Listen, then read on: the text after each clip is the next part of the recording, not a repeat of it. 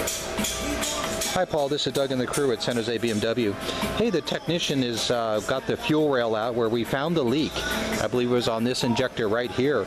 So the rail looks okay, so the technician is recommending an overhaul of the fuel rail assembly. There's a kit they sell that's going to replace all the hoses, lines, and connections in this system. Here are your injectors here. Clean up all the electrical connections, all the O-rings, and so on and so forth. For the amount of miles you have on the bike, it just makes sense. The kit's very affordable, so I'm going to let Zach know to go ahead and do this, and we'll have your service advisor contact you back here in just a little bit to let you know what's up. But here's the machine in its parts state.